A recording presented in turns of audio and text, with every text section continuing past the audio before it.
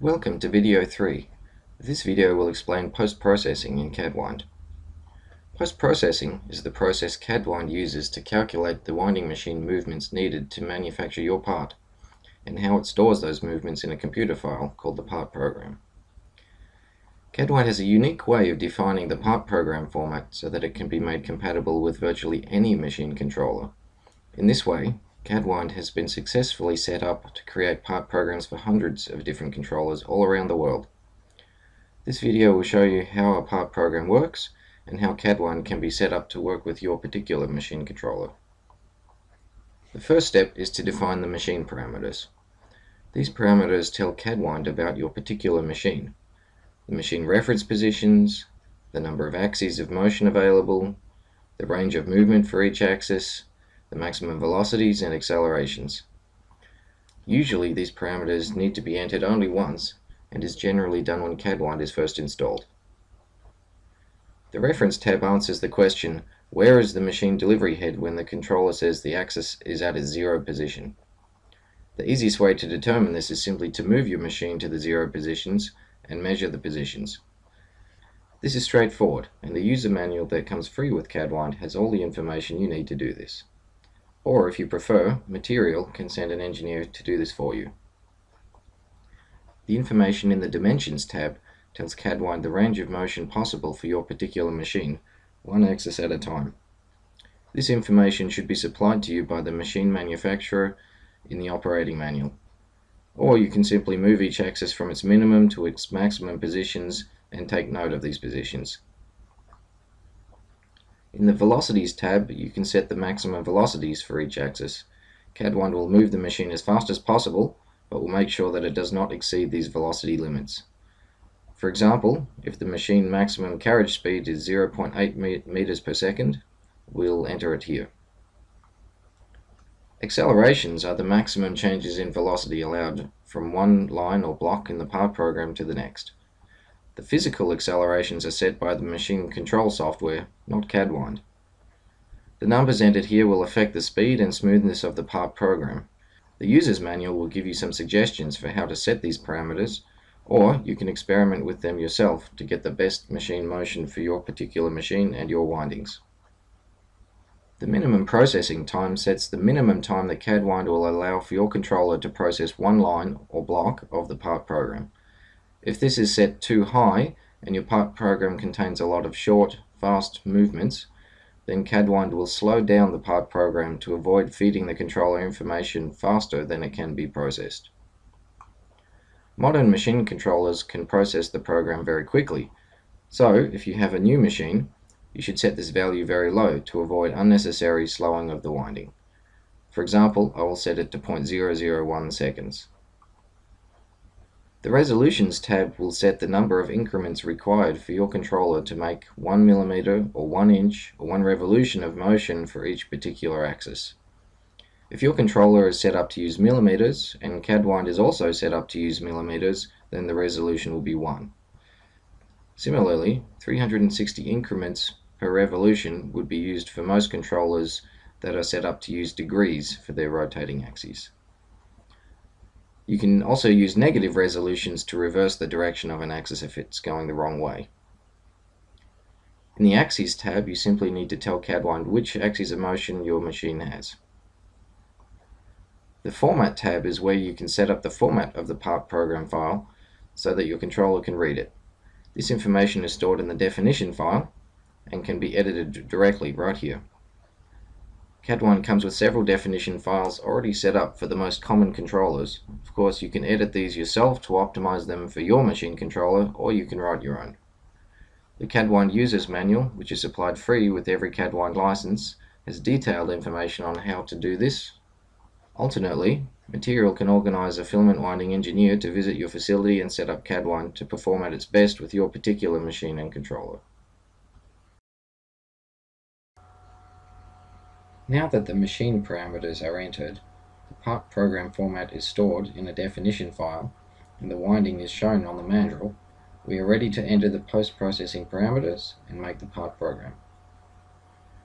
This is done by clicking on the post-processing menu, then Parameters. In the Post-Processing Parameters window, we have options for how to move the machine to achieve the desired winding and how fast to move the machine.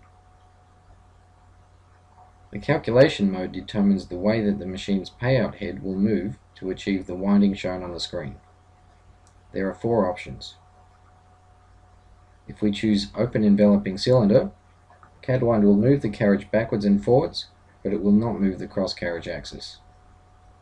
This is good for 2-axis winding of pipes and tubes, but not usually the best option for 4-axis winding of vessels with domes, elbows, T's, or other more complicated shapes. This is the simulation of the machine motion. You can see that the carriage axis is being moved by the machine backwards and forwards, but there is no cross-carriage motion. The closed enveloping cylinder calculation mode will move the cross-carriage in and out, but only after the carriage axis has reached the end of its motion. The 2 axes are not moved at the same time. Let me demonstrate. You can see the carriage axis comes to a stop before the cross carriage begins to move in and around the dome of this mandrel. Similarly, the cross carriage will stop before the carriage begins to move after finishing the winding of the dome. This works okay for winding mandrels with closed ends, but there is a better option. The enveloping contour calculation mode will move all axes simultaneously, and usually gives the fastest and smoothest part programs for 4, 5, and 6 axis machines. You can see the payout head of the machine is following a smoother curve than for the other calculation modes, which usually gives the shortest winding time and the smoothest machine motion. The other option is to keep a constant free fiber length. The free fiber length is the distance the fiber travels unsupported from the head of the machine to the point where it first touches the mandrel surface. Keeping this distance constant is good for winding certain shapes, such as T mandrels, but can lead to some strange movements when used for vessels. There are 2 options for the part program which is created by CADWIND: CCDF and part program. If you choose CCDF, then the part program will create it in CADWIND's native format, which will not be suitable for a winding machine controller. If you choose part program, then the part program will be created in the format as defined in the definition file that we saw earlier in the machine parameters. If you want to make a part program to be used by your winding machine, then you should choose part program. However, if you want to look in detail at the way the machine moves, then CADWIND can make graphs of the machine motions using the CCDF or CADWIND control data format file. CCDF files are also good for collaboration with other people or other companies who use CADWIND, but use a different winding machine and do not share your exact machine parameters or definition file. For example, you could make a CCDF, email to somebody else with CADWIND, and she or he could create a part program for their machine using the CCDF file you created, even without any knowledge of their machine parameters or part program format. I will create a part program in the CCDF format so that we can see CADWIND's graphing capabilities. The part program will be created when you click Control Data. To open the graphing window, click Post-Processing menu, then Display. You should then choose the part program file that you want to graph, then click Open. A series of graphs should appear on the screen. There is one graph for each of the machine's axes that you have chosen to include in the part program. You can turn individual machine axis graphs on or off by checking or unchecking the boxes on the left-hand side of the window. Note that the vertical graph axis is in % by default. This can be in % of the maximum programmed values or in % of the machine's maximum values. If we select all the machine axes but one, you will notice that it changes the units on the vertical graph axis into millimeters, inches, or degrees, depending on the axis selected and whether metric or English units have been used. You can zoom in by drawing a box from left to right by clicking the left mouse button and dragging, like this. This is great for looking in depth at a particular machine movement that might be concerning you. For example, a jerking motion would appear as a sharp point on the graph. You can zoom back out to the default view by drawing a box from right to left, also by clicking and dragging with the left mouse button. By default, the positions of each machine axis are displayed.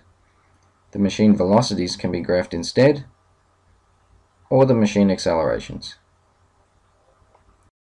Note that the meaning of acceleration in CADWIND is the difference in velocity between one line in the part program and the next. The graphing feature is great for analyzing programs for smoothness before going to the winding machine. You can easily check the program for collision avoidance as well while you are here. If you know the diameter of the shaft supporting the mandrel, simply check the cross carriage positions and make sure they don't collide. That brings us to the end of this tutorial video.